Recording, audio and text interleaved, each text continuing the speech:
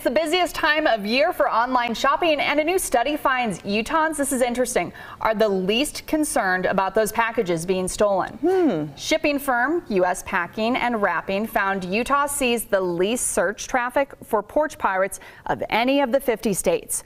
Just 1 in every 100,000 Utahns online searches involve package thefts.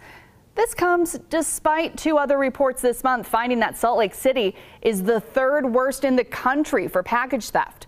To be safe, police and shipping companies recommend having someone there when your packages get delivered.